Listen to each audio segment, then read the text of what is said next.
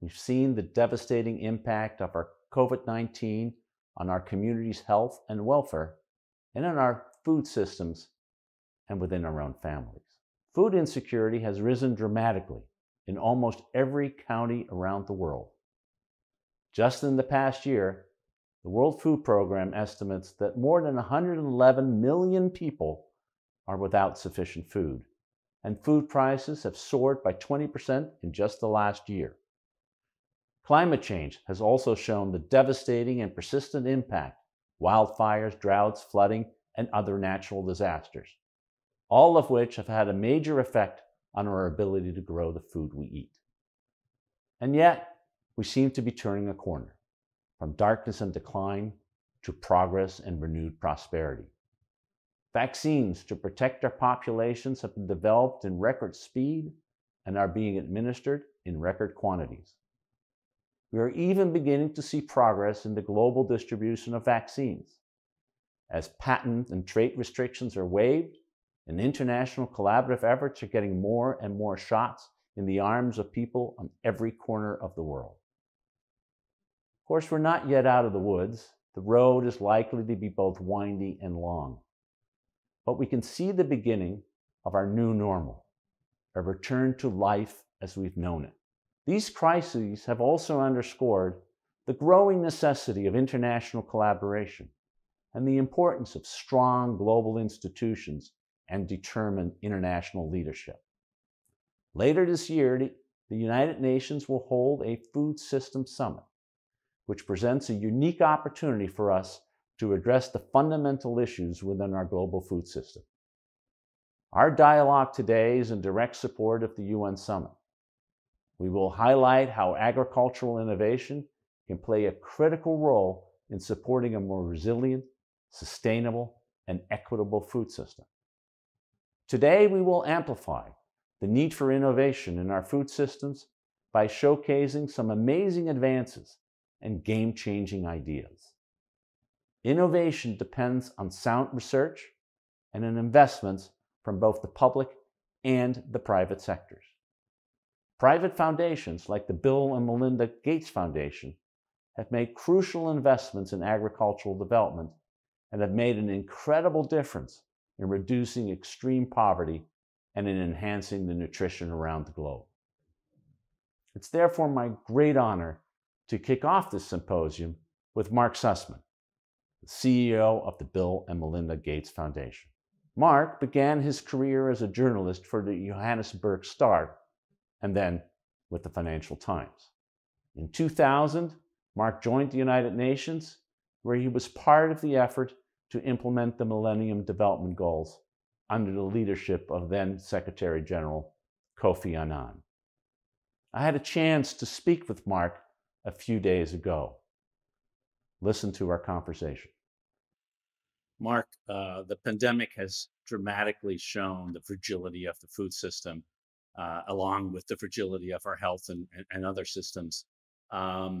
What role do you see that technology and innovation and R&D can play in accelerating breakthrough innovations and solutions to the food system looking forward? Yeah, absolutely. On both the COVID impact and then the wider impact of other challenges, particularly climate change, have a devastating effect on overall food security, especially in rural areas in the poorest parts of the world in South Asia and Sub-Saharan Africa.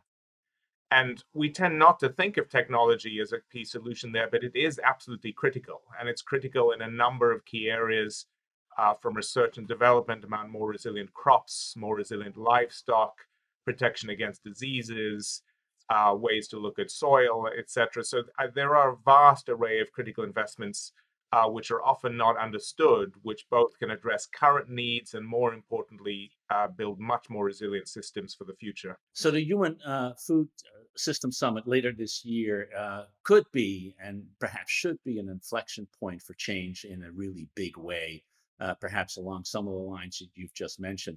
Of course, the aim is to launch a bold new action to transform the way the world produces and consumes food as part of the decade of action as we head to the SDGs by 2030.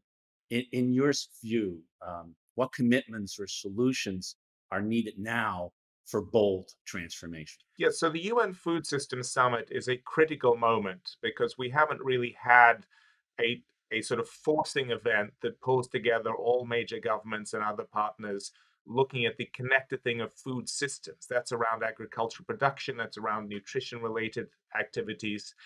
And in the current year, it also fits very much with the wider discussions about, health and the COVID response, and also the critical discussions around climate, and particularly the upcoming COP26 meetings in Glasgow later this year.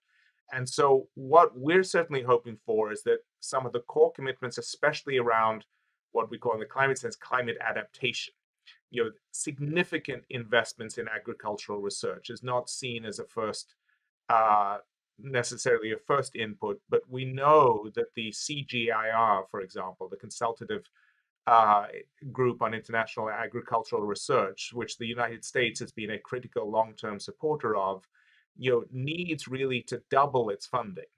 We're significant supporters, but we see some huge opportunities around, for example, more drought or flood resilient crops, which they're already working on for dealing with particular pests and other traits that are important for productivity. And that does a sort of, as they both and it both allows real time accelerated investments down to the country level where the production actually matters for the poorest people, but it also is putting in place the framework that's going to allow us to have much stronger and more resilient food systems in the future. And so that would be a key critical set of investments that we really see as a top priority.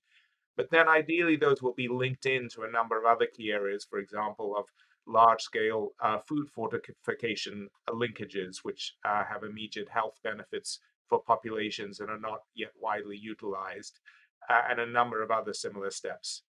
If you look at the challenges that some of which you described, and if you look at what governments are facing today, on the one hand, they're dealing with the immediate problem of both the pandemic and trying to deal with the health crisis as it exists, and the challenge of recovering their economies.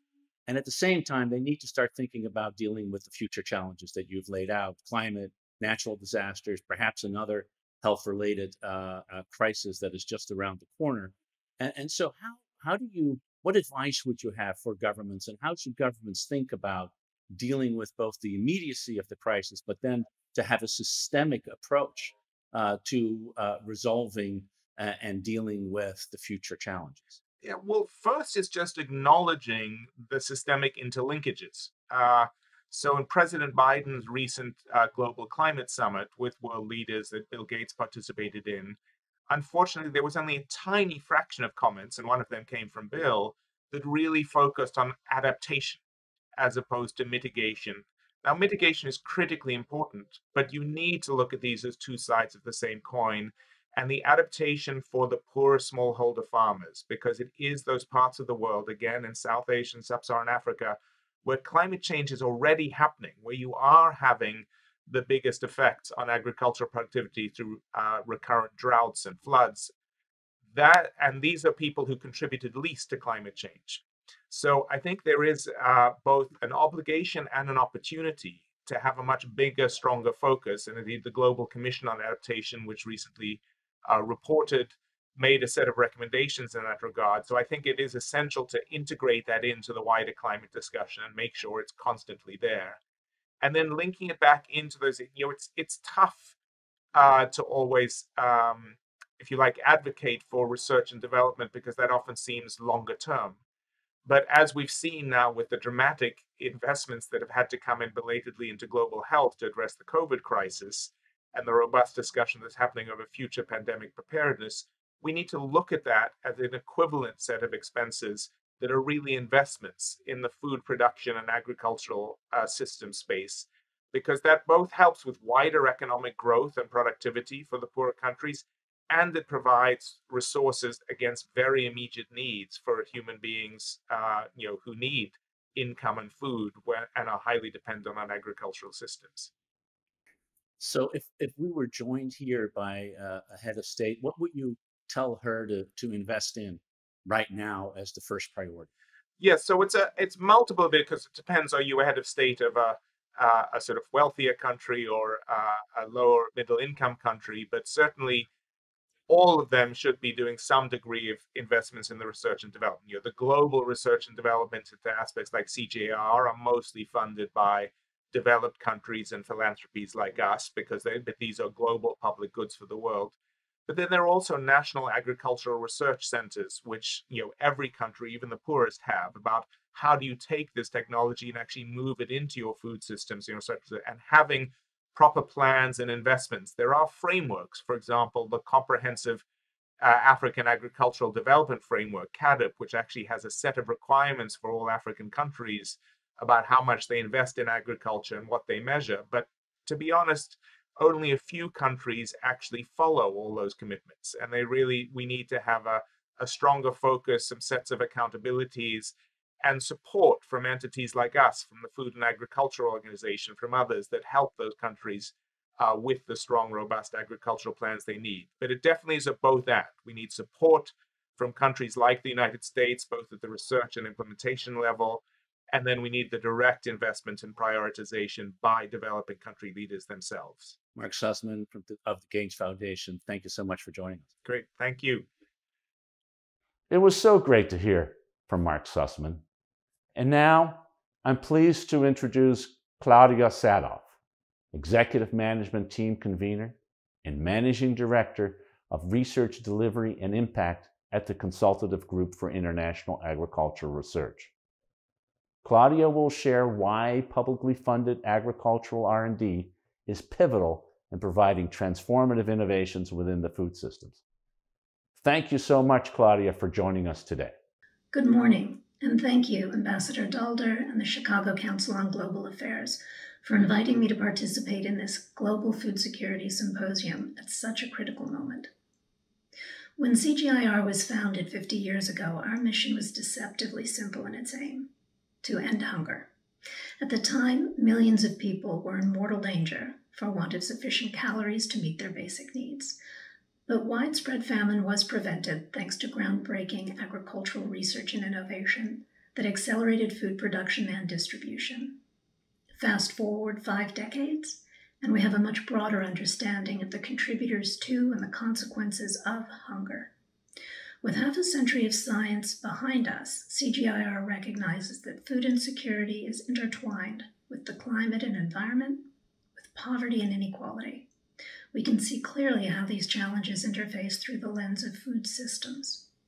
These interconnected networks of actors, activities, and resources involved in the production and consumption of food link the fortunes of people and planet.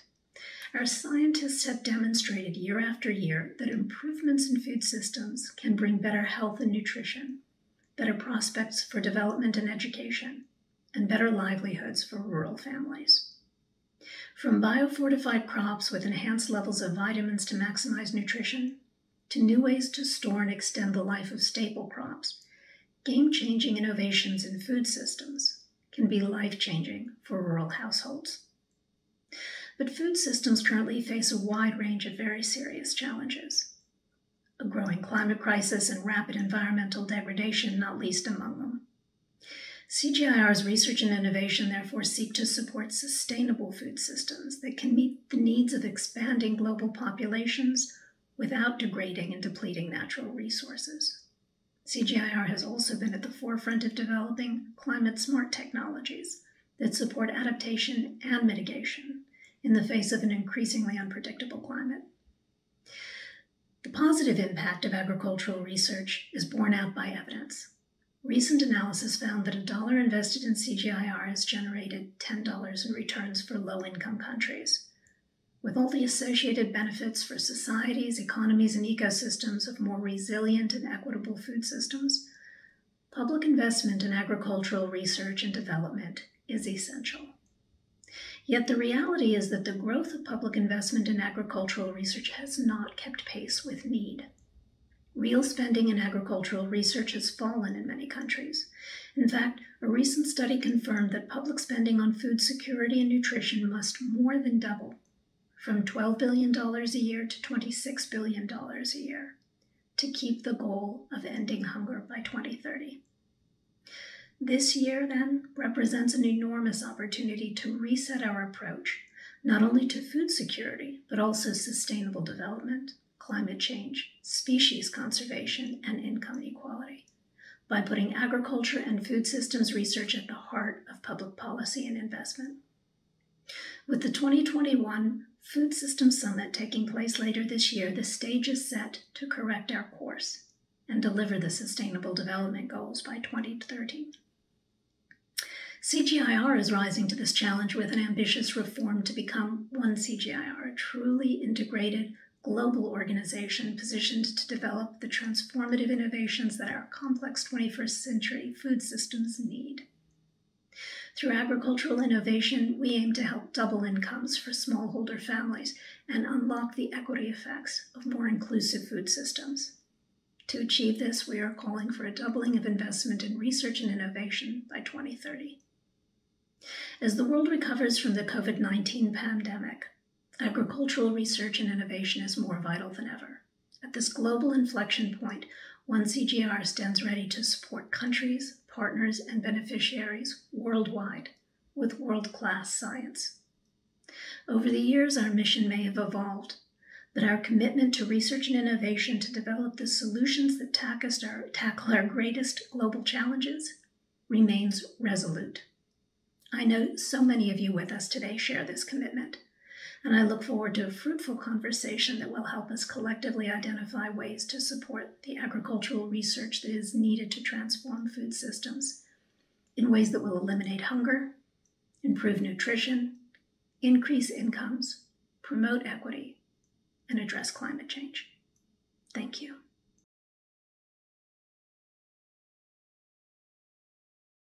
That was great, Claudia. Thanks. And now I'm so pleased to welcome Secretary Tom Vilsack, the 32nd U.S. Secretary of Agriculture.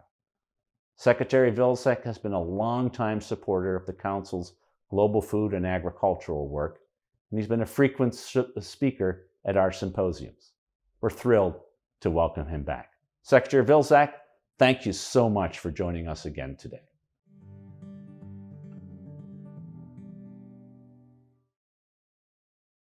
Hello, it's certainly great to be back to the Chicago Council. I wish I was there in person, and maybe someday when we all get vaccinated, I will be able to visit with you in person. But 2 weeks ago, the Biden-Harris administration convened 40 world leaders in a virtual leaders summit on climate to rally the world in tackling climate crisis and meeting the demands of science. USDA supports the vision of a net zero economy by 2050.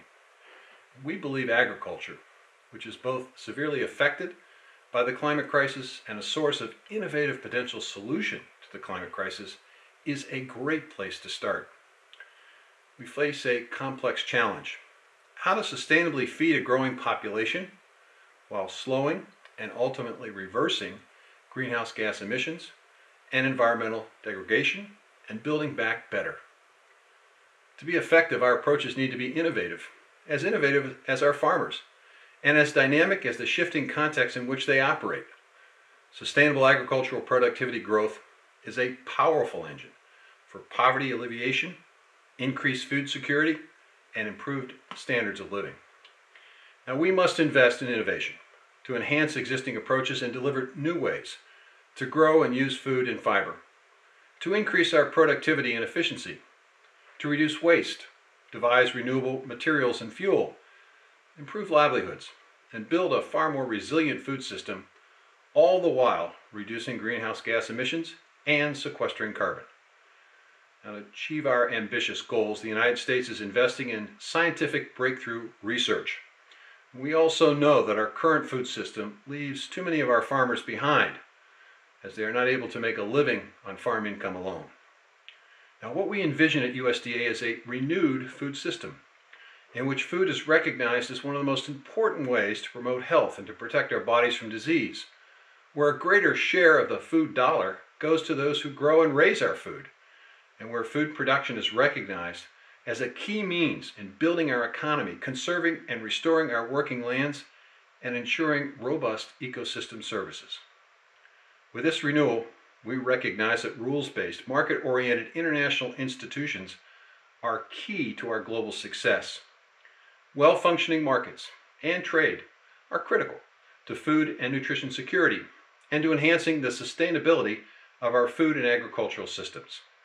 USDA supports the UN Food Systems Summit and the goals of improving the sustainability and resiliency of food systems around the world, as well as providing safe, nutritious, affordable, and accessible food for all. The U.S. government's Global Food Security Strategy, which expires at the end of the fiscal year, is currently being refreshed, providing an opportunity for USDA to elevate climate change into our national food security policy and associated developmental programming. To protect natural habitat, we're scaling up innovations that will allow us to produce more with fewer resources. President Biden is committed to conserving at least 30% of U.S. domestic lands and waters by 2030. Working in partnership with state and local governments, tribes, civil society, farmers, and conservation groups, this effort will preserve ecosystem services and help arrest the loss of biodiversity and habitat. We know the costs of the ongoing climate crisis are incredibly high. The financial and human toll of forest fires, drought, and other extreme events in the U.S. has been astronomical. To advance all three dimensions of sustainability, social, economic, and environmental, we need to focus on innovation solutions that are inclusive and accessible globally, paying special attention to women, those who live in extreme poverty, small-scale producers, family farmers, youth, indigenous peoples, marginalized communities, and small and medium-sized enterprises. We must also increase job opportunities and develop skills for the modern food economy, equitable access to inputs in finance and market information. We can't afford to delay in addressing the climate impacts of and on our food systems and on food security. So I guess it's time to get to work, and let's get to it.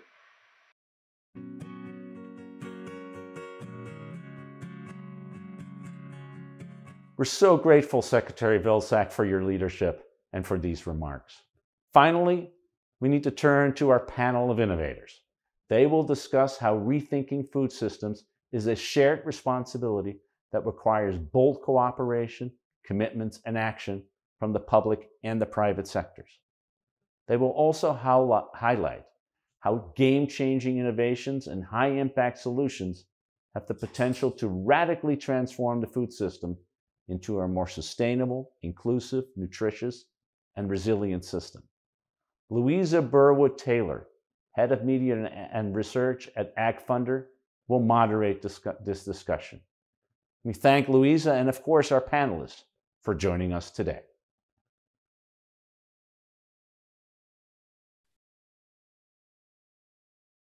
Thank you very much, Ivo. Good morning, everyone, or good afternoon for me. I'm over here in the UK. My name is Louisa Burwood-Taylor, and I'm Head of Media and Research at AgFunder. We're a venture capital firm focused on investing in food tech and ag tech companies. And I'm also the chief editor of AFN, which is a news service dedicated to reporting on all the activity in this space. So welcome to the 2021 Global Food Security Symposium. And we have an exciting program for you today on game-changing solutions for transformational food systems. So thank you all for joining us via YouTube for today's On the Record program. If you would like to submit a question to today's panel, you can do so online at ccga.live, and I'll be monitoring those questions throughout the conversation. And we'll also have a Q&A portion at the end of this hour-long session. So just a quick reminder, the Council is a non-profit, independent and non-partisan platform. So the views expressed by the individuals today will be their own and not representing any institutional positions or views of the Council itself. So the Council is convening this discussion today ahead of the UN Food Systems pre-summit and summit in July and September, which some of the previous speakers spoke about, and I'm sure you're all really excited about. And today we really wanted to drill into the importance of game-changing solutions of technology in radically impacting and transforming global food systems. So we have a great lineup of speakers today on this panel I want to introduce you to. First up, we have Elliot Grant, who is General Manager of Mineral at X, the Moonshot Factory. Elliot, maybe you could give a little wave and so I can see who you are. Hi. He was the founder and CEO of HarvestMark, a pioneer in food traceability, and CEO of Shopwell, a personalized nutrition company. We also have Dan Harburg. Dan, you could give a wave too, Vice President and Global Head of Carbon Quantification at Indigo Agriculture. Dan also was an investor at Antera Capital, which was one of the first venture capital firms to focus on food tech and ag tech based out of the Netherlands. We have Rihanna Lin, founder of Journey Foods, a food tech company. Hi, Rihanna, supporting cutting edge product management and data services for food businesses. And she has developed high growth, nationally recognized technology in food businesses in the past. And last but not least, Rebecca Moses is head of impact strategy at Impossible Foods, a company addressing climate change and sustainable food futures through plant-based meat. And her work focuses on how product innovation and consumer behavior can maximize environmental outcomes through business growth. So great panel. Thank you all so much for joining us. So I'm going to start with a fairly big, broad question for all of you. What do you think are the most pressing global food system challenges that we need to address in order to create a more sustainable and resilient food system? Perhaps, Elliot, you could start. Thank you, Louisa, and thanks to the Chicago Council. I really appreciate the opportunity to be part of this discussion alongside such terrific thought leaders. So as you mentioned, scaling regenerative, or sometimes called sustainable and resilient agriculture, is definitely one of the most pressing global food system challenges. And the climate crisis and population growth make this even more pressing. But I think, as you implied in your question, this is a systems problem, meaning it involves many stakeholders and complex, sometimes competing interests. So while technology will play an important role and is a necessary ingredient, in my view, it's not alone sufficient. Plus, the paradox facing us is that the global food system, as we've heard from Secretary Vilsack and from Mark Sussman, must make a radical, large-scale change in very short order. But, and this is the paradox, it's structurally and inherently hard to change agriculture. And typically, we have to wait a year to see the results of any experiment, or maybe 6 months if you go north and southern hemisphere. Despite these challenges, I actually remain optimistic that there is a way for innovation to cut this Gordian knot. And that's because technologies such as machine learning and computing capacity are improving at an exponential rate, making it pretty much impossible for us to predict their impact even a few years from now. But let's assume that there will be consumer demand for change and there will be commensurate political will for change. I'm actually very confident that machine learning and computing capacity will be able to solve these incredibly complex systems problems and transform the food system. Interestingly, machine learning is in many ways ideally suited for this problem, processing huge amounts of data and discovering patterns, predicting behaviors, and recommending actions that would be, frankly, impossible for humans to do alone. So in sum, I'm actually very optimistic that machine learning and artificial intelligence is a great fit for the challenge we're facing in agriculture. Great, thank you, Elliot. Rihanna, could you tell us what you think are the most pressing global food system challenges today? Yes, Louisa, I could go on for hours on that, but I do want to thank Chicago Council. Journey Foods launched out of Chicago. I'm a product of many Chicago thought leaders in food, so thank you so much for inviting. I want to echo a little bit of what Elliot said as well. At Journey Foods, we use machine learning and artificial intelligence to really dive into the middle part of the supply chain, and that's manufacturing and packaging and processing of the foods that feed all of us every single day. You know, most of us, especially in the US, more than close to 70% of our daily caloric intake is packaged, processed, manufactured foods. That includes items like Impossible Foods, and I have experience scaling products like Beyond Meat. And for me, I really think of the combination of both nutrition and sustainability. In the past 70 years, especially as we've accelerated into a new sort of industrial revolution and convenience foods. And we sort of returned from World War II and decided we did not want to farm too much anymore as a family unit. We had the proliferation of grocery stores and the food science and convenience foods. And so that's within a very, very widespread detrimental effects, not only to our environment, but also to our bodies and our overall health in every country across this world. And so we really need to think about how, of course, as many have said in introducing this panel, how we can not only scale for products that are going to have to continue to be processed and manufactured and packaged, and find some opportunities within self-stability of food to really press forward in the nutrition of the products we eat every day. You know, almost close to 80% of chronic disease is caused by diet. You know, you could say that food systems and the in sort of the possibilities and also the sort of scientific scale and technology over the past 70 years has really missed out on opportunities to have conversations like this. And, you know, unfortunately now we have to say that, you know, food is the #1 cause of environmental degradation and nutritional degradation across the world. And sort of, we could also say that perhaps diet and the way that we do food today is the #1 cause of death across the world. And so very excited to continue the conversation here.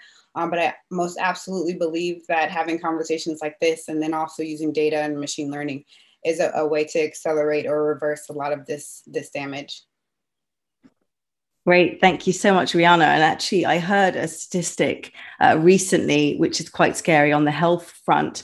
It's that 85% of US consumers are deemed metabolically unhealthy, which means they have diabetes or other food-related illnesses. And there was actually a correlation between complications from COVID and being metabolically unhealthy. So there's definitely a lot of work to be done there on that front. Dan, can you share with us your most pressing global food system challenge?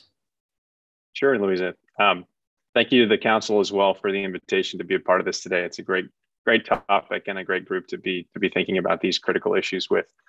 And as we look out at the world, I think we see agriculture accounting for nearly 1/4 of greenhouse gas emissions today. And as Mark definitely put in his introduction as well, with the continued change in climate, agriculture needs to adapt to the world of droughts and floods being, more persistent. So, as you look at something as big and important as agriculture, and you think about how much of our existing emissions it accounts for, there's a negative tailspin there of more emissions are leading to more challenges in food and ag, which lead to yet more emissions. So clearly we need to get out of that loop. Agriculture needs to transition from being a source of greenhouse gas emissions to a potential sink. So we need to figure out ways to reduce emissions and sequester carbon in agricultural soils, which, fortunately, with millions of farmers around the globe actively making decisions every day about how to manage their farms, coupled with billions of acres of farmland around the globe, there's a real opportunity for us there to, if we can get over some of the hurdles Elliot mentioned, right? Changing practices is not straightforward. People have done things the way that they have always done them, and you have a very limited set of experiments. The statistic that I sometimes think about is an individual farmer may only have 30 chances to experiment. If you think about the 30 growing seasons that they have in their career before time's up for them and they pass the farm on to someone else in their family. So that's a very limited loop if that's the only set of experiments that they can run to think about. And it's super risky to make changes, not knowing what is going to happen. So clearly, technology needs to be able to empower people to make smarter decisions about how they are managing their farmland.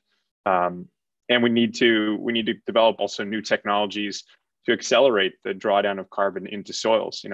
Find ways to replace synthetic fertilizers with other alternatives that don't have the same consequences on runoff or nutrient leaching and greenhouse gas emissions. We need to take advantage of cover cropping and no-till and some of the things we already know work to reduce emissions, but there's a whole host of new technologies that also need to be developed to accelerate that change and make this even easier for farmers. Yeah, and that's a great point you make about making it easier for farmers. You can have all the technological innovation in the world, but it could be something that's really tricky to adopt. It can be it's wasted farmers' time up until this point. There's been some fatigue, so it definitely has to be a no-brainer for adoption. That's a great point. Rebecca, moving on to you, and moving more downstream, closer to the consumer products. But tell us, what is the most pressing food system challenge? I think the composition of this panel really highlights the array of challenges, but also the array of opportunities. So it's great to be able to contribute our viewpoint to this. I'm going to speak to livestock, and I think our most pressing challenge is that demand for meat and dairy is growing exponentially globally. We do need a way to sustain and meet that demand without tipping ecosystems past a point of no return. And we heard from Secretary Vilsack earlier about ecosystem services, the importance of maintaining those. The two biggest things I'm thinking about in this space are climate change and land use. So livestock does occupy about half of the planet's land area. Most of that is grazing for cattle, for managed herds. And over the next couple of decades, demand for meat and dairy is going to increase anywhere from about 60 to 80%. But those systems have no room to grow. So the scale of global animal farming already is a leading driver of deforestation, species extinction, and it's a major driver of climate change. We talk about agriculture being a big driver of climate change, but 1/7 of total human-caused greenhouse gas emissions do come from animal farming, animal agriculture particularly. So the thing that we don't talk about as much, in addition to those emissions, is the fact that it's also effectively preventing us from storing enormous amounts of carbon in above ground biomass in trees and vegetation. And that's, simply put, there would be a lot more trees, a lot more vegetation pulling carbon out of the atmosphere if we weren't taking up half of the planet farming cows. So we could store about 15 years worth of fossil fuel emissions, the equivalent greenhouse gas volume, in landscapes that are currently producing pastures and feed, if we didn't need all those domesticated grazing animals. So all this seems very doom and gloom, but there's a tremendous amount of opportunity here. Technology and innovation, things like developing meat from plants using crops that we currently grow, are needed to provide consumers solutions to meet demand for these enormously popular food categories that we've all grown up loving. They're part of our culture, they're part of our food culture. We just need to find a way to do it without bankrupting the planet. And so food tech is definitely well positioned to do that. And it's very well established by now that no matter how much we talk about wildlife loss, about climate change, about how bad this is all going to be for us later on, we as humans are simply not designed to change our behavior for an abstract concept. So we shouldn't plan or bet that society is going to kind of voluntarily abstain from these products. We need a way to make it sustainably using existing crops. Great. Thank you, Rebecca. A lot to unpack there. I just want to sort of touch base with you all again and dig into what your technological solutions are and exactly how they work and what they're working on. So, Elliot, can you tell us more about X?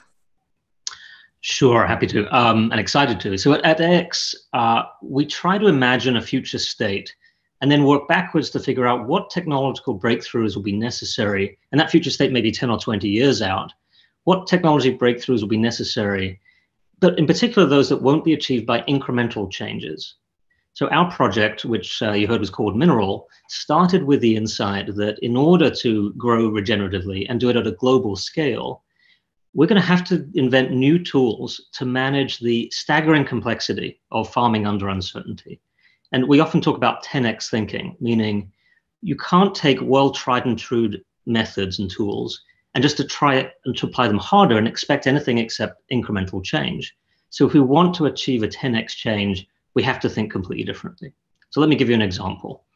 We are anticipating that to bring climate resilient, locally relevant and adapted crops to market in time, we will require a new era of crop breeding technologies. And we heard Mark Sisman from the Gates Foundation mention this.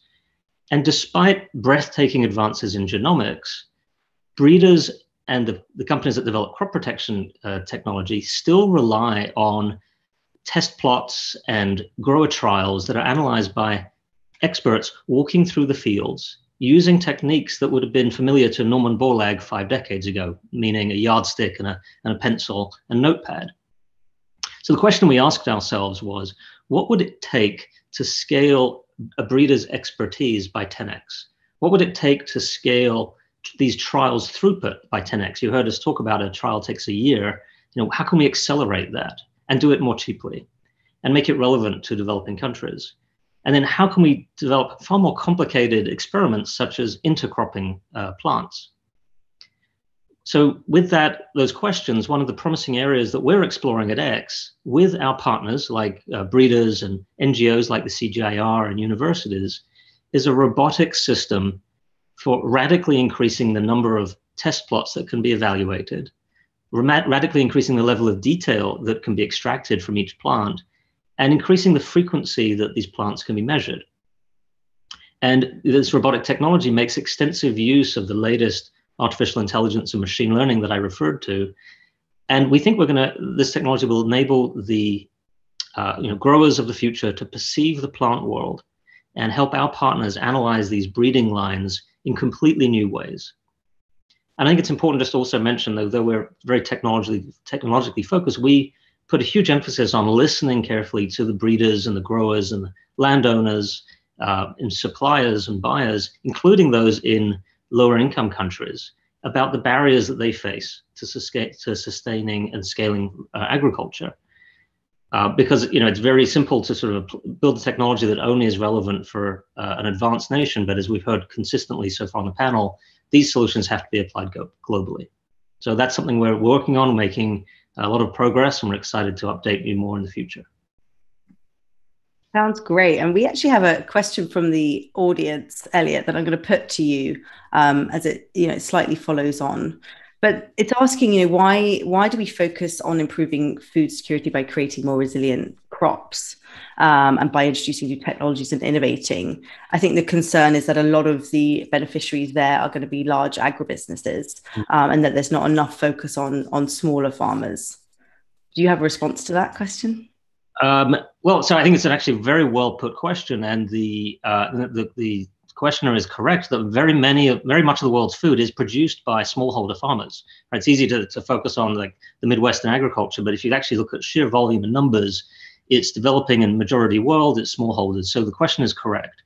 But yet those smallholders are being dramatically impacted by climate change. They're also being impacted by labor availability, surprisingly, right? So people don't want to work on the farm work is difficult, the chemicals they have access to are potentially toxic in some circumstances. So it's actually, I would argue it's even more important that we develop solutions for these underserved markets. Now, to be clear, I'm not saying that these farmers are not growing sustainably. Ironically, many of the regenerative practices that we talk about in the West are well known to indigenous populations, things like crop rotation.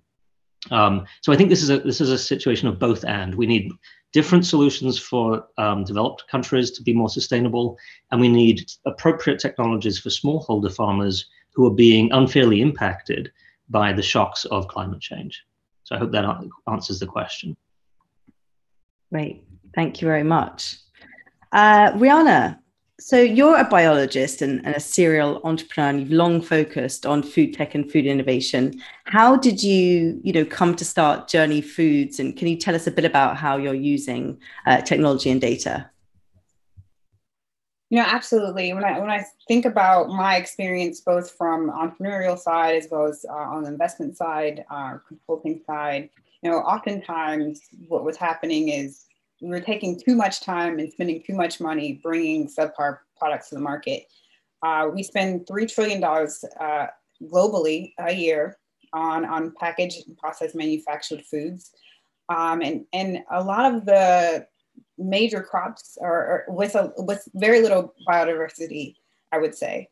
And so when I started Journey Foods and really brought this team together, the idea was to both look at food science, but also the supply chain, so that we can not just go on this like pie in the sky goal of like just making food healthier or making it more affordable, but also thinking about the supply chain and the impact of our choices when it comes to manufacturing billions of units of food every single day. And so at Journey Foods, we pair food scientists and data scientists, and also just bring in like really ethical thinking, that helps us understand essentially a framework and neural networks that walk us through a few steps. And so that is one, what is the product application? What is the ingredient? What are sort of the goals of the company that we're working with?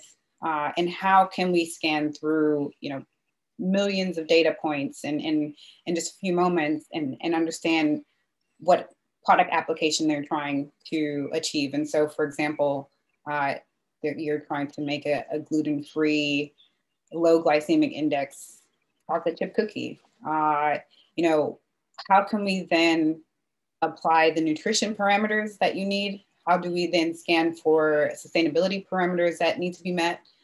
But most importantly, and what's always left out here is a view into the supply chain.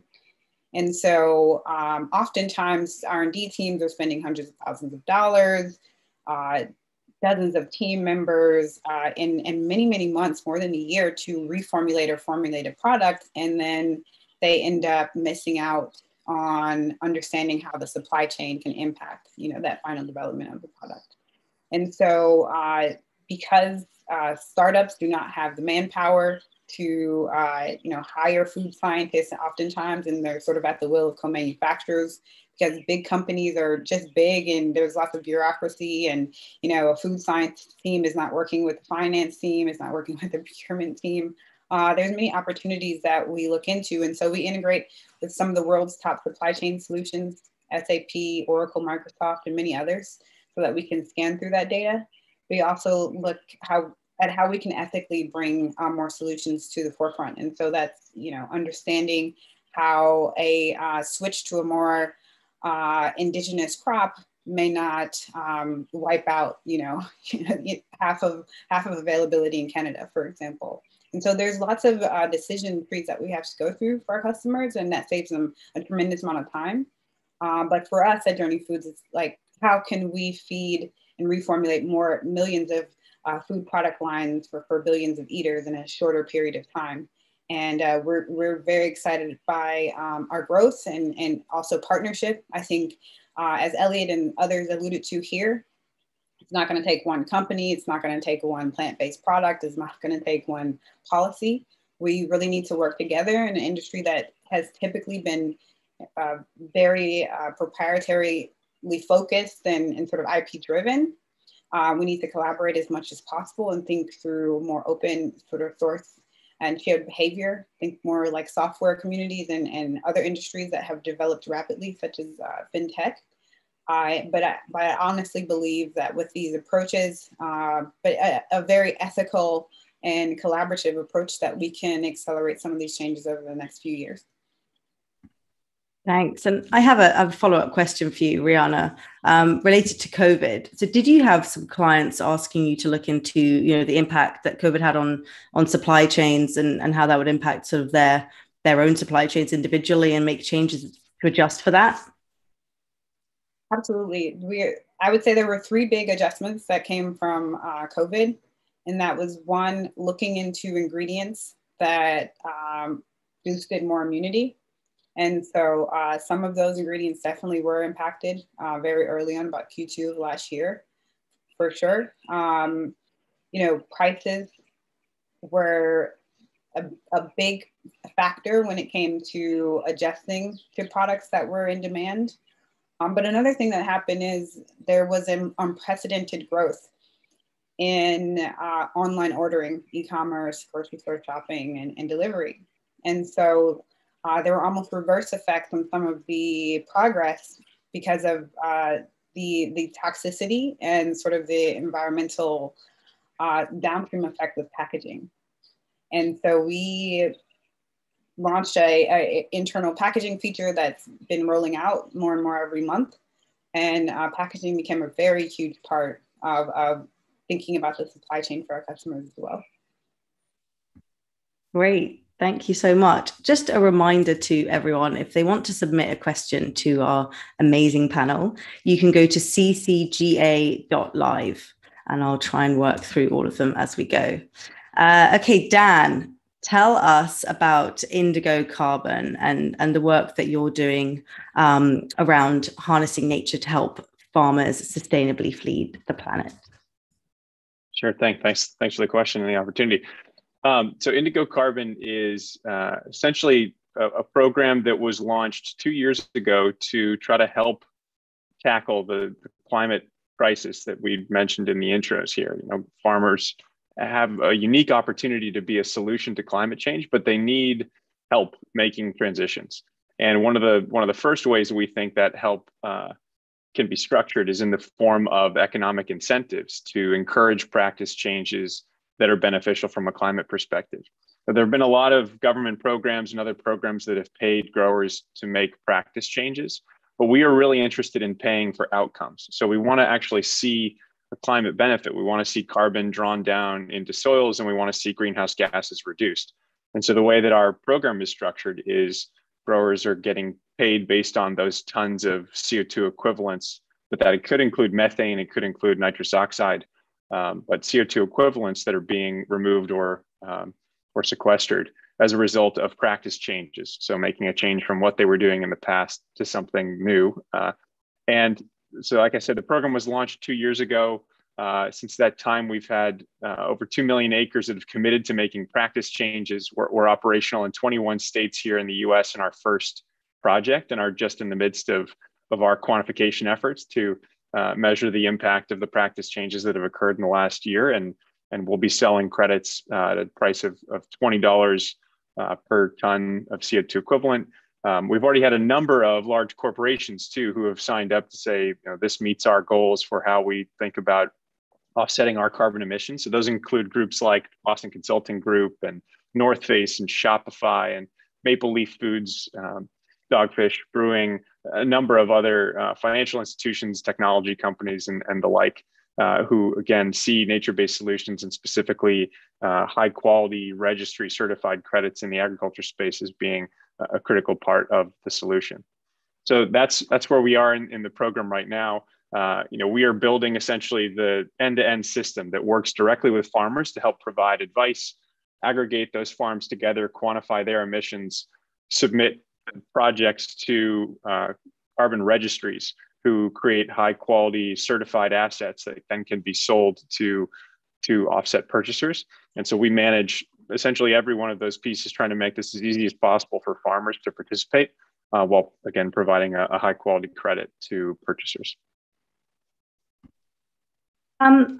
So I think, Secretary Vilsack mentioned this, and we know that governments around the world, there's been, some noise over here in Europe as well. Governments around the world are thinking about how they can regulate this or get involved.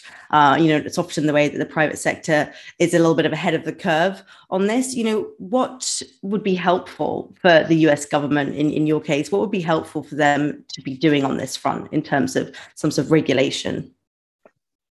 Yeah, it's a great question, and it's a complicated connection too to think about. As the private markets and voluntary markets for carbon are really just in their infancy right now, I think there is a really important balance that needs to be struck between how governments get involved to both support these voluntary markets, because we have buyers who are willing to pay for voluntary credits today that are not being mandated by the government. We're setting up these registry standards right now here in the US and around the globe. I think it's really important that we standardize on those standards, right? What we don't want to see right now is the government coming in, building a whole new set of programs and building a whole new set of standards that disregard these already international standard bodies that exist. And to see individual countries look to create their own standards, I think would be really distracting for the market right now. So our hope is that there is essentially support of some of the private markets and initiatives that are underway. There could be funding for more practice changes or pre-funding for farmers to get involved in those, but essentially adopting the standards that are already being established by these international bodies, again, I think is a really important part of how the government should get involved in this. Can I jump in there really quickly? Oh, please. I'm really happy you asked that question. If you look at sort of how the U.S. impacted growth and innovation, and in the past century, we used to lead the world this year in in spend on R&D. And you know, that number has been quite depleted when we think of the percentage of our GDP. And so I think you've seen across the world that nations are really growing and have impact when they invest in ideas and in practice changes. And so we definitely need, as Dan said, to find ways to fund the support and the training of not only our most marginalized and smallholder farmers, but also the ideas and the innovations behind this in similar ways that you saw funding go, you know, to Silicon Valley and other great innovations between the 1940s and 1970s, and we see how that changed the world. Thanks for your input, Rihanna. The questions are coming in thick and fast, so we're about to move on to Rebecca. One of the questions is, in North America, raising cattle in feedlots contributes significantly to greenhouse gas emissions. Shouldn't we be cutting beef out of our diet? I'm sure we know that your response is going to be yes, but there's also, you know, some questions around how developing nations can you know, get involved in this sort of innovation as well, across the spectrum. But what I wanted to ask you, Rebecca, you know, was, you know, you're making meat products from plants, and you've had huge expansion in recent months to thousands of grocery stores. I think I read somewhere it was like hundreds of times of growth between last year and this year, as you know, consumers increasingly opting for meat alternatives. But can you tell us, you know, the work you're doing in other parts of the world where maybe it's less of a consumer trend, and how that's going to fit overall into your impact and environmental strategy? Certainly, and there's quite a lot to unpack on this front, so bear with me.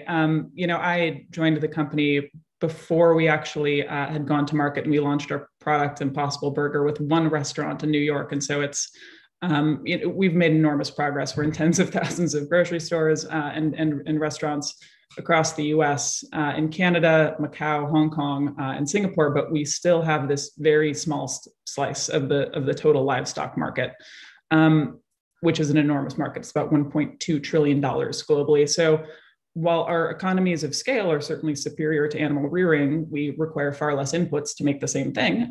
Part of the reason we can be much more sustainable. There's a very big mission ahead of us. So I want to preface this also by saying the product itself is designed for engaging consumers in climate action. This is a way that even if you don't know necessarily about the impact that your food choice has on the planet, you don't have to. We recapitulate the experience of meat completely. So it's very versatile. It slots right into the food culture that everyone is kind of familiar with. But for each pound of Impossible Burger, you're reducing your footprint by about 90 gallons of water, by about 300 square feet of land, and by about 30 pounds of carbon equivalents. And so it is this very scalable way to make progress against the goals of the Paris Agreement, both from that emissions perspective, but also from this idea of land sparing, in addition to the yes and approach of you know, land sharing and how we engage farmers within our engage farmers for sustainability. Now, globally, our international expansion strategy is going to be very aligned to maximizing the environmental benefits of business growth. And so we're focusing quite a bit on Asia. Asia, first off, is a hugely diverse region with incredible culinary scenes, but it's also a global bellwether on food trends. So it's a great place to launch in terms of commercialization, but it's also 44% of the world's meat consumption. And that region has far and away the fastest growth in demand for meat and dairy. So if we want to wed business growth with progress against climate goals, that's a really important place for us to be. China alone has about 2x the demand for meat that the US population does. We're moving as fast as we can to bring more of our product to market, especially in those high impact regions like North America and Asia, where meat consumption is very, very high already, and it's growing. But we're not the only actors here. And so you mentioned kind of, you know, how is this sector manifesting globally and across the developing world? You know, we're not the only movers. And there's already amazing startups everywhere from Singapore to Lagos, Nigeria, that are recreating the experience of meat using plants. One example is OmniPork, which is I believe based out of China. There's also Veggie Victory, which is based out of Lagos. There are entrepreneurs, there are startups who are working on this quite aggressively as well. And so Impossible Foods, you know, wants to be everywhere, and we will be everywhere. This is an all hands on deck issue. There are so many ways that this sector can grow. And we're actually, because this is an ag conference and the consultative research groups are involved, we're currently in the midst of a modeling exercise to look at the climate and land use outcomes of different growth scenarios globally we're working with research partners at EASA and at CCAFS. So this is an exercise that's very pre-competitive, and we're basically asking, how many different agricultural crops that currently exist can be adopted into meat from plants recipes into our supply chains across the world, and which recipes are going to drive the biggest climate change progress and drive the biggest opportunity for land sparing in the most effective way. So how can that in turn economically benefit areas that do not currently have a large plant-based meat industry and probably don't receive anywhere near the level of financial investment that Silicon Valley has benefited from and that Impossible Foods has benefited from. So we're going to release the results of that hopefully sometime before COP26. But the upshot of all of this is just to kind of remember these plant-based transitions are sort of an unsung negative emissions technology that we're going to need to meet those goals of the Paris Agreement. And it's a very large market opportunity there as well. Thank you so much for that, Rebecca. So look, trying to combine a few of the questions I wanted to ask with what some of the people watching are asking us. I'd love to hear a bit about the challenges that you've faced in the innovation cycle. Perhaps it's been challenges around adoption. That's certainly been something that's been big on the farm tech side, or maybe it's been a challenge around intellectual property. But, we're also getting questions around the best way for underrepresented founders that lack network and access to resources. How can you get around some of those challenges too? So would anyone like to jump in on this question first? Do I need to pinpoint someone? I'll take a crack at it first, and I'm sure other people will jump in. So I alluded to this, and Dan mentioned it too. One of the challenges in doing experimentation and innovation in agriculture is you have to wait a long time to see the results. And so, to my knowledge, no one has made a field of soybeans grow from seed to maturity in a single day. And that's sort of being a little facetious, but compare that to a Silicon Valley company where I can release a new version of an app every day and see how a customer responds. Whereas in ag, I have to wait a whole season to see the impact of my innovation. So, what can we do? And there are things afoot that are, things like modeling, plant growth, and simulation that can give us some acceleration there. Also, and I think the challenge that is often cited, but I want to sort of address it, I think, as a fallacy, is that farmers are actually reluctant to try new technologies. I think that's a myth. It's certainly not been my experience, and I think, as Secretary Vilsack mentioned, agriculture has really been the crucible of innovation, and growers are inveterate tinkerers. My experience has been if something works, then farmers will adopt it. Whether that's in the northern sort of hemisphere or in developing countries, if something works, farmers are very quick to adopt it. The trouble has been a lot of the technology that's been coming to market doesn't work. And again, in Silicon Valley, this is quite normal, right? We throw things out there and see if it works. But it's, and I think Dan mentioned this, it's very risky for a farmer to try something at scale if they're going to risk their livelihoods. So I think the upshot of that for us is it's important that technologists stay humble about what the technology is actually capable of. And I think I saw one of the questions in the chat too, is also be better at listening than telling, right? Really, a lot of the answers are already out there in the community. And if you listen closely enough, those farmers will tell you what they need. A short vignette, I had a conversation last week with a Kenyan farmer who was practicing regenerative agriculture. And he said the problem was access to knowledge, access to seed, access to renting tractors near him. These were not super difficult technology problems. It was a question of logistics and efficiency for him. And he was actually very optimistic that the penetration of smartphones in the country and the increase in bandwidth, I think, opens up an amazing opportunity to bring technology to these users that will be transformative. So again, in sum, I think the challenge has been, it takes a long time to do experiments, and we need to be very practical and frankly very honest with our partners of what's an experiment and what is actually going to work. Brianna, I think you wanted to jump in. jump in there. So, one thing that's very interesting is, I truly believe that the innovation on the farm level is in a place, and there's a lot of visionaries that are doing great work in like vertical farming and increasing crop yields.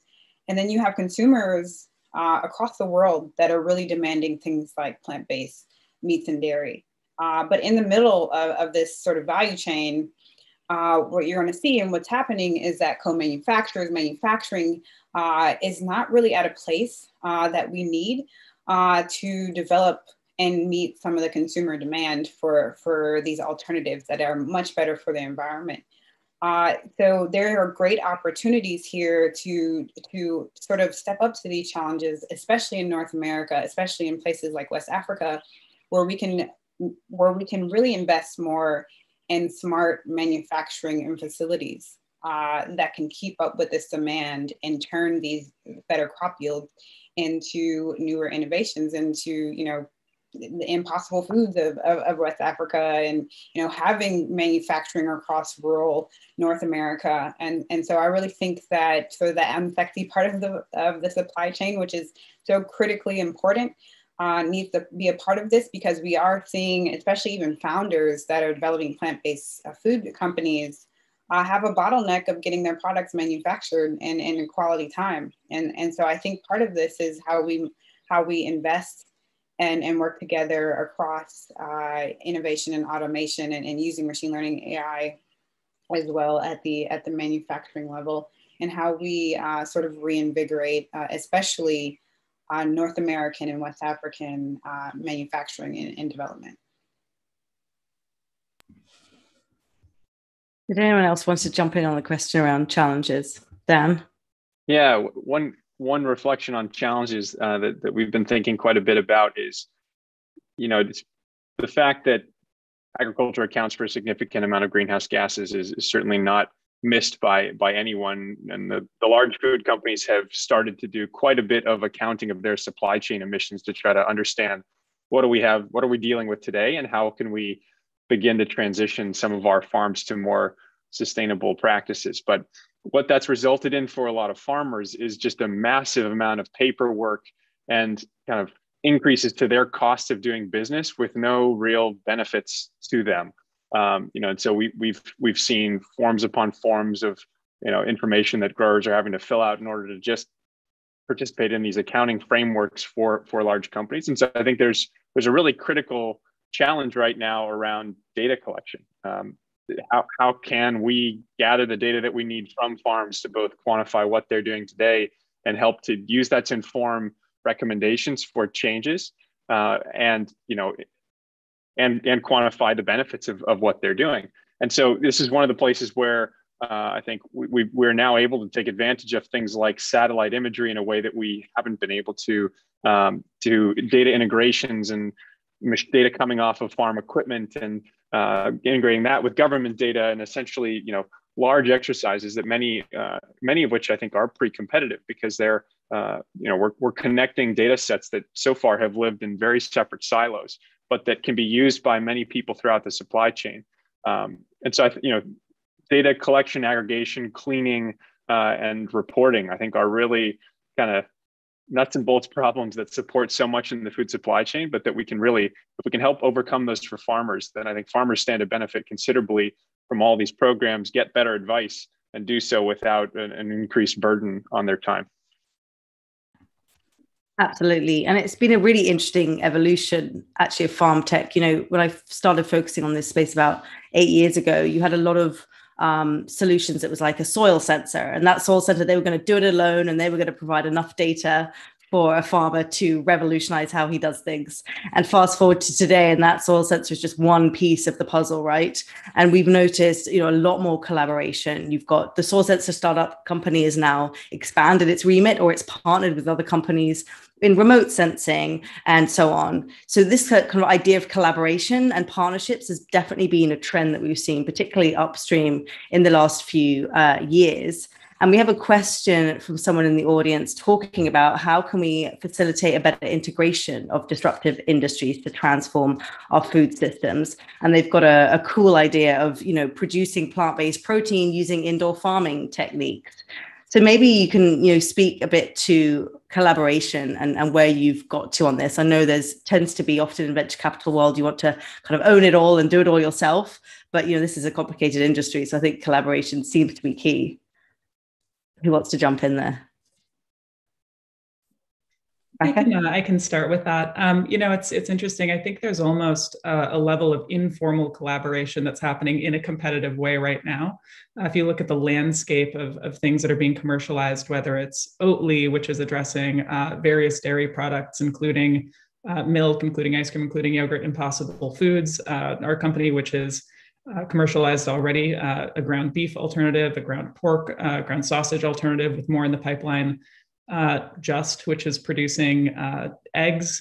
There's a lot of coverage of the landscape already, even without kind of those direct forms of collaboration, which I think is very important because of the urgency of this issue. We do need consumer alternatives to kind of every one of these categories, but especially cattle products. And so I think, there's hypothetically quite a bit of room for collaboration, in kind of the next iterations of research and development, especially for things like whole cuts.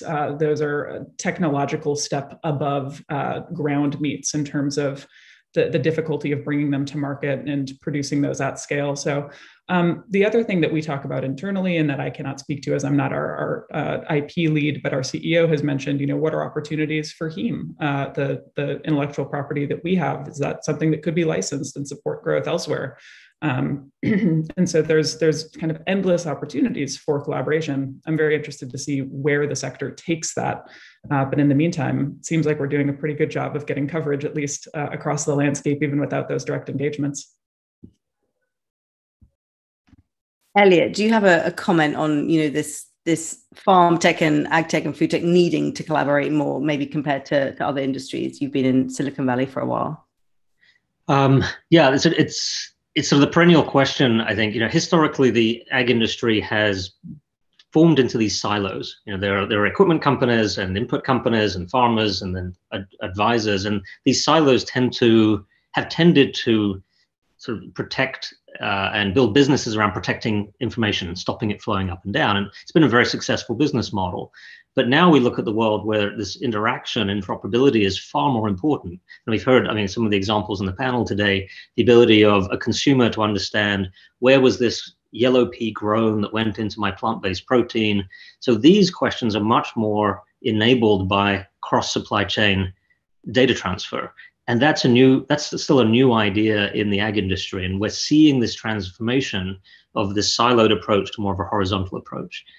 I'm actually very optimistic. I think the technology is there to make this happen. Lots of questions still to answer around IP protection and privacy. But there's a lot of movement right now around trying to identify interoperability standards so that these systems can talk to each other. We sometimes joke that you can open a Word document on a Mac today, but you can't open a file from tractor variety A on data platform B. So things that have become so normal in our everyday lives are still very difficult in the agricultural space. But I think that now that the incentives are starting to align, we'll see that transformation. So again, I'm optimistic. I think data interoperability, data standards, and most importantly, protection of privacy will be solved. And I just want to double down on that point about privacy. Farmer data is an incredible important part of their business. This is often how a farmer makes the difference between making a profit and not making a profit, is their practices. So whatever we do, we have to figure out how to protect the primacy of that individual's data. Great. Oh, Rihanna, did you want to jump in? I absolutely agree with that. One of our big challenges, but one of the biggest opportunities is exactly that interoperability of these systems, of scoring, of data sets. But again, we all have to eat 3 times plus per day. There's a lot of livelihood at stake. And so in the B2B realm, we have to sort of think beyond our ego and into the broader solution and what's at stake here. But I absolutely agree with you, Elliot, that there is so much opportunity, especially in the B2B landscape of partnership and data integrations that we really need to push forward. And I look at industries like fintech that have had recent breakthroughs, but we most definitely have to keep privacy at the forefront. We have lots of questions and just about 10 minutes left. So I think we should start to go through those. Sorry, Dan, if you wanted to add in something in there. But the top question, and we've slightly touched on this, but how do we equitably transfer food system technologies? And someone added on a comment, especially to smallholder farmers in the global south who carry the food system, but it's cost prohibitive for them to access information and technology services. Who could jump in there? Happy to offer some perspective on it. I mean, we see a huge opportunity for smallholder farmers around the world to participate in carbon programs, but it's a totally different data collection challenge, information sharing challenge, and practice change challenge. Right now, if you think about a company like ours that has to go and work with the farmer to source data and do integrations and be able to make quantification and so on, we're doing that across hundreds or maybe thousands of acres for a farm. And you think about doing all of that cost for a single acre or a couple acres. That's pretty different in terms of what the business model needs to look like to make that scalable for an organization. But at the same time, as I think Elliot mentioned at the beginning, right, that these are the majority of acres and the majority of farmers around the globe. And whether you look at animal herd managers or crop farmers around the globe, and one of our areas of interest, for example, is rice. Rice is a huge source of carbon emissions in the form of methane from the flooding of rice that happens in most lowland parts of the world. And we need to figure out better ways to manage water, and we need to be able to share information with these farmers and then be able to quantify the impacts and show a financial incentive for making a change. And that will also help support preventing more land from being degraded to be turned into farmland. So we see this as a huge challenge, but also a huge opportunity. It just requires a whole new set of tools, different kinds of relationships, different applications and ways of interfacing to the farmer than what we use in the West. But we're really excited to dig into it because we see it as a huge opportunity both for us as well as for the planet.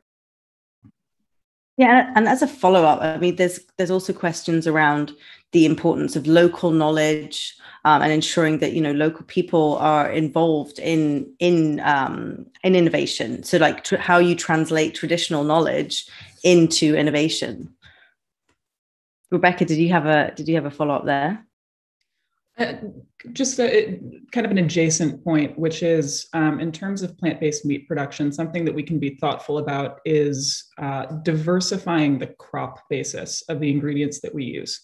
So while right now Impossible Food sources commodity crops, right? We use soy, we use coconut oil, we use sunflower oil, potato protein. It doesn't have to be that recipe. There are kind of an infinite number of crops that could technically work or be incorporated into these supply chains for plant-based meat manufacturing. And we're going through an effort right now, again, with CCAPS and with the IASA in this modeling exercise to look at, well, what is the total opportunity space to diversify the types of crops we're using? And can that be specifically and strategically engaging smallholder and kind of mid-sized producers across the world and in different geographies than we currently source from? And that is very much a sector approach. That's not just Impossible Foods. That's something that we can be thinking about in terms of plant-based alternatives. Soy is wonderful. It's nutritious. It's very sustainable. Most soy production goes to livestock now, but there's no reason that we can't use a whole array of inputs in a much more kind of diversified ingredient portfolio. If I may also have another point on that question about equitable transfer. Something I'm actually optimistic about is the cost of accessing some of this technology. I think a mobile phone with limited bandwidth has dropped dramatically and is continuing to drop incredibly quickly. And I've been very encouraged. In fact, I've been amazed when I talk to farmers in in Kenya, for example, this conversation I had last week, how many times has farmers said, I go to YouTube and I search on something and I can find information. Now I think, we've all been in lockdown for a year. We're familiar with using the internet to find educational resources. That's also true of farmers. So, and right now it's happening, I use the word carefully, organically. Farmers are just searching information, they're putting information on the web. I think that will become more structured, meaning that there'll be incentives to make information available, share knowledge. And we're going to, I think, have the potential to break the connection between location and knowledge. Historically, a farmer in a remote location would only be able to access knowledge from their local agent or the local retailer or a university extension. Now they have the potential to access the best knowledge in the world from their mobile phone in their native language. So yes, there's a lot of inequity in technology development, but I actually think that technologies like mobile devices, bandwidth, and tools like YouTube will make it a lot more accessible. And just quickly, I want to add there, with equity, we need to think about also ownership and decision making. And there's a few companies, global companies across the world that do this well. And they make sure that the farmers are on the board and are part of the ownership of the supply chain. And while we increase and have more solutions that offer up transparency and traceability, such as the acquisition and sort of growth of things like blockchain, we need to figure out ways to make sure that ownership and inclusion on decision making is utmost important as well when we think about achieving equity in the system. Absolutely. And I'll just add on to both the comments that, there are companies out there that are also creating technologies that are very much more accessible. There's a company called WeFarm that does everything via SMS. So, you don't even need to own a smartphone to do that. And you can share phones in local communities to get information and get answers to your questions. So that is pretty cool. Okay, let's see. We've got a couple more minutes for some more questions. A few people are asking about aquatic foods in the food system, such as microalgae, and why that couldn't be a sustainable food source. I don't know if anyone has some thoughts on aquatic foods. Maybe not the right panel for that one. Maybe I'll move on. So how would you, this is quite a big question, but it's an important one. How would you advise developing nations who have a restricted budget and are unable to decide whether to spend money on actual hunger solution campaigns or to spend more money on R&D? And someone gave, a very specific example, and they said that, every continent has peculiar food security challenges. Nigeria, as a case for Africa, is characterized with weak political will to transform agriculture, yet most donor funding efforts and investments are still channeled through governments. And so that can often be a reason that not much progress is being made in solving food security. So how can global networks like this, how can we assist the African continent differently?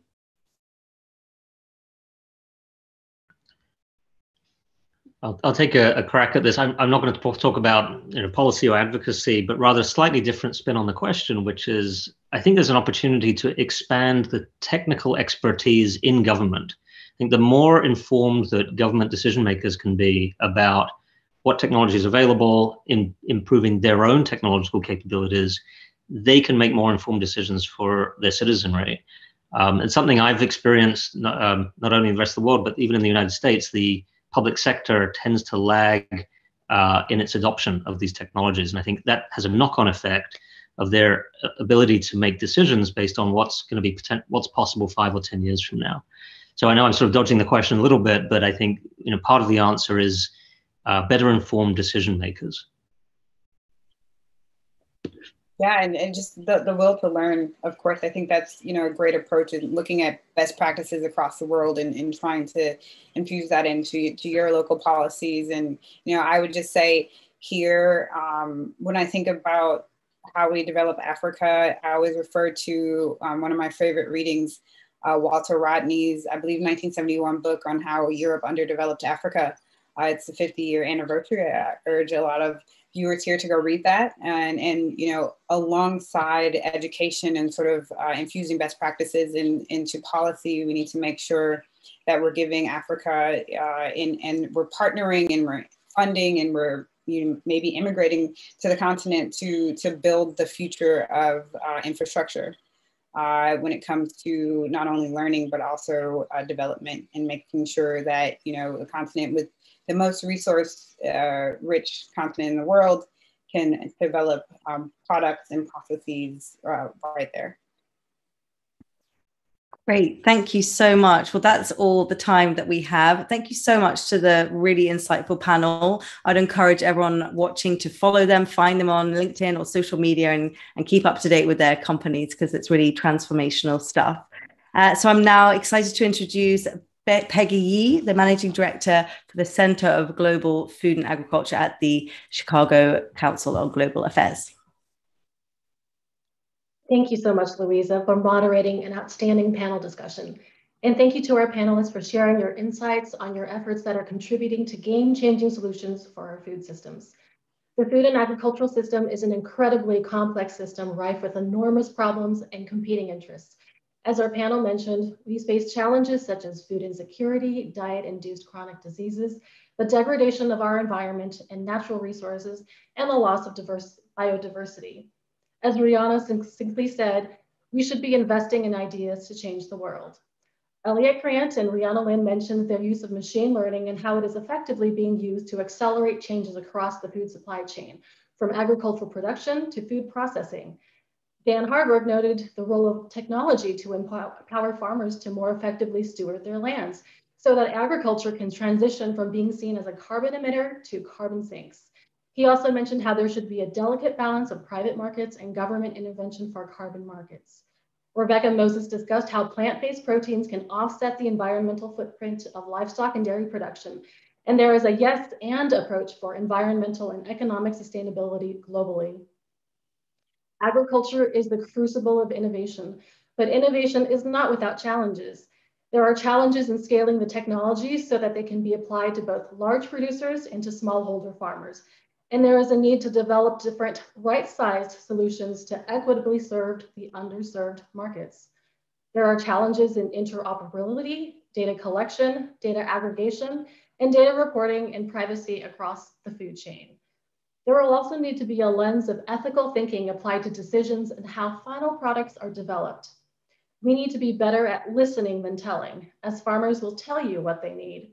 In other words, to address our complex challenges, we will also need to invest in how we collaborate and work together across silos in the pre-competitive space to create new tools and new solutions.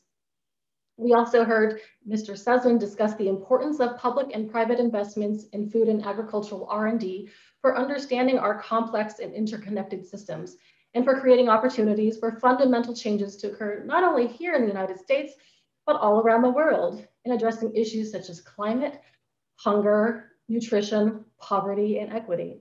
Not only is it important, but it is a smart investment. As Dr. Sadoff noted, that every dollar of investment results in $10 in return. Secretary Vilsack reminded us how food is one of the most important ways to improve our health, and how innovations in food and agriculture are critical not only for conserving our natural resources and protecting our environment, but providing necessary tools and fair incomes for our farmers. I hope today's conversations have shown how exciting the future of food and agriculture can be with cutting-edge innovations, and how together we can address some of the most daunting challenges in society. I want to take the time to thank our various partners. In particular, I'd like to thank the UN Food Systems Summit and the World Food Prize Foundation. Today's symposium would not be possible without the amazing efforts of the Chicago Council on Global Affairs' fantastic staff. Thank you. Last but not least, thank you, our audience, for joining us today. We are grateful that you have taken the time out of your busy schedules to listen in on conversations about game-changing innovations that have the potential to radically transform our food systems. For more than a decade, the Chicago Council has advocated for US leadership in global food and nutrition security, and has convened experts and leaders to ensure the incredible community of optimists and pragmatists that work on the wicked problems of extreme poverty and malnutrition do not lose momentum or support. At the Center on Global Food and Agriculture, we will build on that outstanding work to advance a more sustainable and resilient global food system by addressing challenges facing our planet and the most vulnerable producers and consumers. We hope you will join us in our work for the next decade and beyond. And on behalf of all of our speakers and panelists, thank you again. See you next time.